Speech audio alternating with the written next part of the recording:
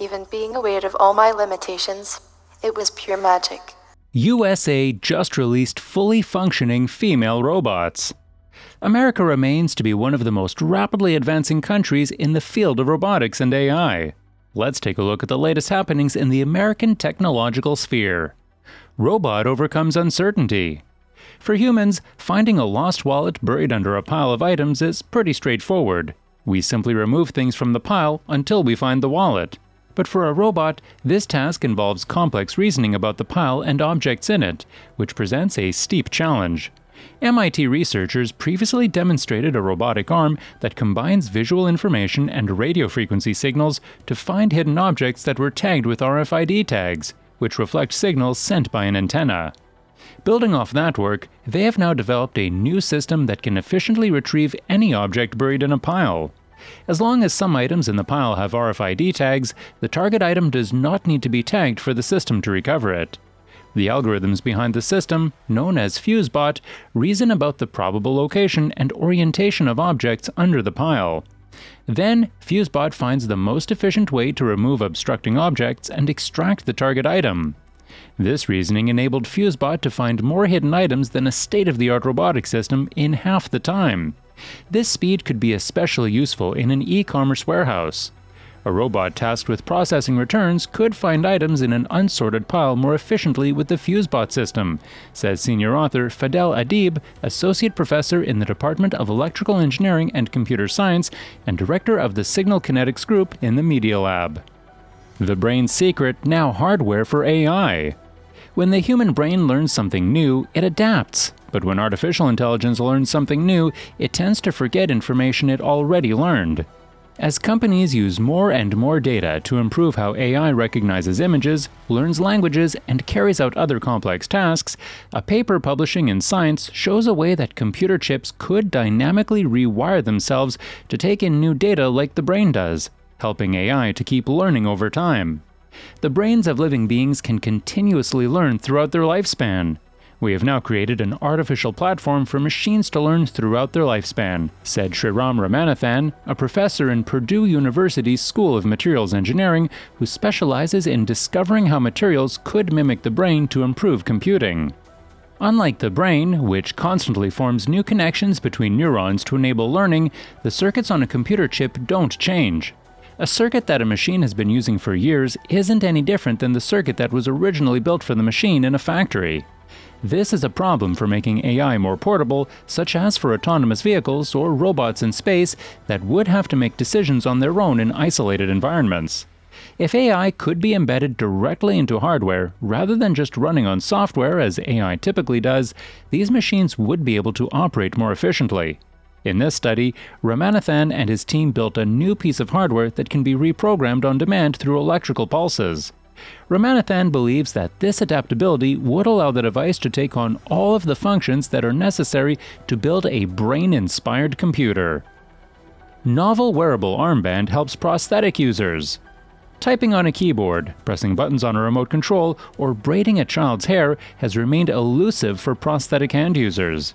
With current myoelectric prosthetic hands, users can only control one grasp function at a time, even though modern artificial hands are mechanically capable of individual control of all 5 digits.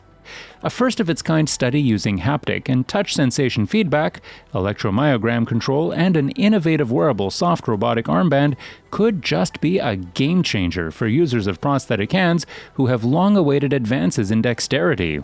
Findings from the study could catalyze a paradigm shift in the way current and future artificial hands are controlled by limb-absent people.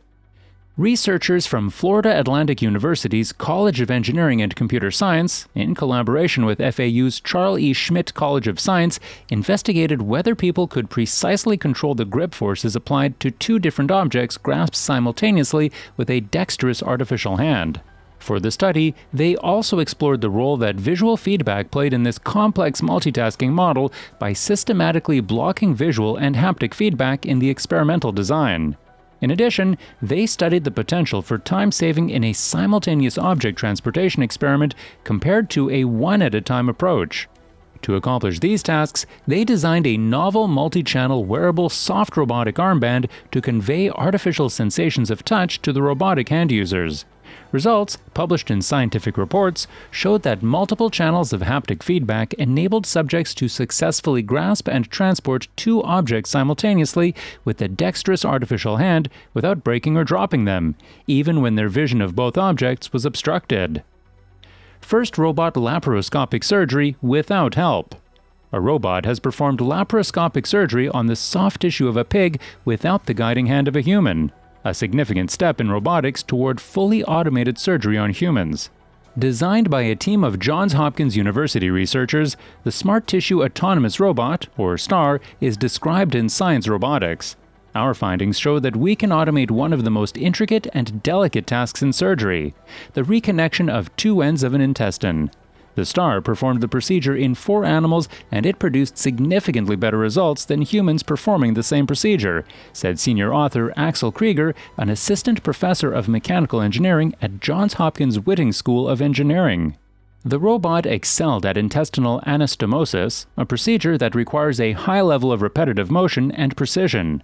Connecting two ends of an intestine is arguably the most challenging step in gastrointestinal surgery, requiring a surgeon to suture with high accuracy and consistency. Even the slightest hand tremor or misplaced stitch can result in a leak that could have catastrophic complications for the patient. Working with collaborators at the Children's National Hospital in Washington, D.C., and Jin Kang, a Johns Hopkins professor of electrical and computer engineering, Krieger helped create the robot, a vision-guided system designed specifically to suture soft tissue. Their current iteration advances a 2016 model that repaired a pig's intestines accurately, but required a large incision to access the intestine and more guidance from humans. The team equipped the STAR with new features for enhanced autonomy and improved surgical precision, including specialized suturing tools and state-of-the-art imaging systems that provide more accurate visualizations of the surgical field. Drug delivery with light-controlled microswimmers. Science fiction novelists couldn't have come up with a crazier plot. Microrobots streaming through blood or through other fluids in our body which are driven by light can carry drugs to cancer cells and drop off the medication on the spot. What sounds like a far-fetched fantasy is, however, the short summary of a research project published in the journal Science Robotics. The microswimmers presented in the work bear the potential to one day perform tasks in living organisms or biological environments that are not easily accessible otherwise. Looking even further ahead, the swimmers could perhaps one day help treat cancer or other diseases. In their paper, Light-Driven Carbon Nitride Microswimmers with Propulsion in Biological and Ionic Media and Responsive On-Demand Drug Delivery, a team of scientists from the Max Planck Institute for Intelligent Systems and its neighboring institute, the Max Planck Institute for Solid-State Research, demonstrate organic microparticles that can steer through biological fluids and dissolved blood in an unprecedented way. Even in very salty liquids, the microswimmers can be propelled forward at high speed by visible light, either individually or as a swarm. Additionally, they are partially biocompatible and can take up and release cargo on demand. That's all for this video, folks. See you another time.